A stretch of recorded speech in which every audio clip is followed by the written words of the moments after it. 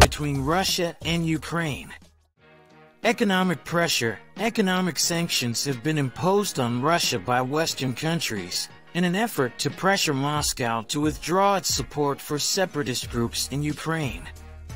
More sanctions could be introduced to further isolate Russia economically and incentivize them to compromise.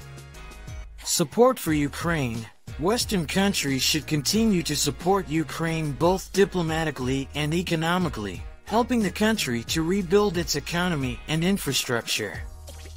This will help to stabilize Ukraine and reduce the risk of further conflict.